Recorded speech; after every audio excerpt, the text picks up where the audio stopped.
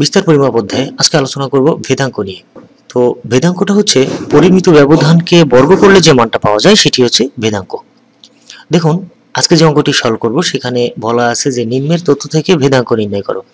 শ্রেণী ব্যবধান দেওয়া আছে এবং গণসংখ্যা দেওয়া আছে। 10 থেকে 20 শ্রেণী ব্যবধান, 20 থেকে 30, 30 থেকে 40, 40 থেকে 50, 50 থেকে 60।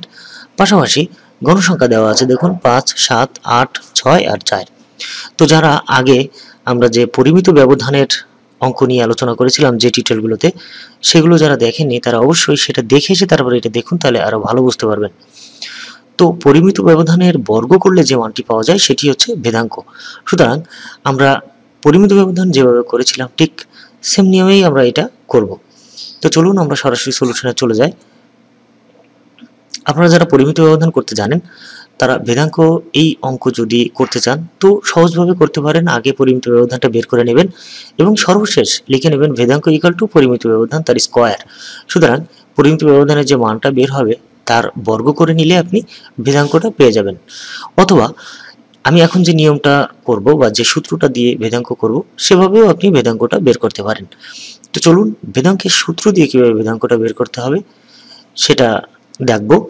আর যদি আপনারা পরিমিত ব্যবধানে বর্গ করে করতে চান সেটাও করতে পারেন, যে কোনো একটি পদ্ধতি অবলম্বন করলেই চলবে। তো এখন আমরা সলিউশনে চলে যাব।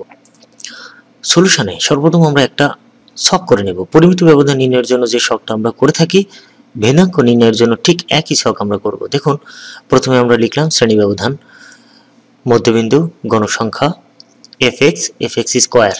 আপনারা ডিরেক্ট মেথডে করতে পারেন ঠিক এভাবে, অথবা বিচ্যুতি মান ডি বের করেও করতে পারেন। তো আমি ডিরেক্ট মেথডে দেখলাম যে প্রথমে শ্রেণী ব্যবধান যেটা দেওয়া আছে 10 থেকে 20, 20 থেকে 30, 30 থেকে 40, ঠিক একইভাবে আমরা এখানে শ্রেণী ব্যবধানগুলো লিখে নিব। এরপর আসা যাক পরবর্তী ঘরে আমরা মধ্যবিন্দুটা লিখব। এই মধ্যবিন্দুকে আমরা চলক ধরে নিব, যে কারণে এটাকে আমরা x দিয়ে নিলাম বা x ধরে নিলাম। পরবর্তীতে দেখুন গণসংখ্যা দেওয়া আছে আমাদের অঙ্কে, সেটা ঠিক যেভাবে দেওয়া আছে আমরা ঠিক সেভাবে গণসংখ্যাগুলো লিখে নিব এবং একে f দিয়ে প্রকাশ করব, কারণ আমরা জানি গণসংখ্যাকে সবসময় f দিয়ে প্রকাশ করতে হয় এবং গণসংখ্যার সমষ্টি বা যোগফলকে n দিয়ে প্রকাশ করতে হয়। n দিয়ে বোঝানো হয় নাম্বার। আচ্ছা, এবার আমরা fx-টা করব। fx হচ্ছে এই আমাদের যে চলকটা দেওয়া আছে বা মধ্যবিন্দুটা আমরা এখানে যেটা বের করেছি, এই x এর মান এবং f এর মান দুইটা গুণ করে আমরা fx-টা বের করব। যেমন এখানে x এর মান আছে 15, পাশাপাশি গণসংখ্যা আছে 5। তো 15 আর 5 গুণ করে আমরা 75 পেয়ে গেলাম। 25 আর 7 গুণ করে 175 পাবো। ঠিক এভাবে আমরা fx এর মানটা বের করে নেব এবং সর্বশেষ এই fx এর মানগুলো যোগ করে সামেশন fx করে নেব। 1020 এখানে বের করে নিলাম। এবার দেখুন সামেশন fx স্কয়ারটা বের করব। তো fx এর সঙ্গে আরেকটা x গুণ করলে fx স্কয়ারটা পাবো। তার মানে এখানে fx এর সঙ্গে একটা x গুণ করব। দেখুন এখানে fx হোল স্কয়ার না, কিন্তু যদি fx হোল স্কয়ার হতো তো এটাকে বর্গ করে দিলেই হয়ে যেত, কিন্তু এখানে দেখুন fx স্কয়ার। বিষয়টা এরকম, fx স্কয়ার তার মানে হচ্ছে এখানে fx ইন্টু x। তার মানে এই fx এর সঙ্গে যদি একটা x গুণ করি তাহলে আমরা fx স্কয়ারটা পেয়ে যাব। অথবা যদি এভাবেও আমরা করতে চাই যে f এর সঙ্গে x স্কয়ারটা গুণ করলে আমরা ঠিক এই fx স্কয়ারটা পেয়ে যাব।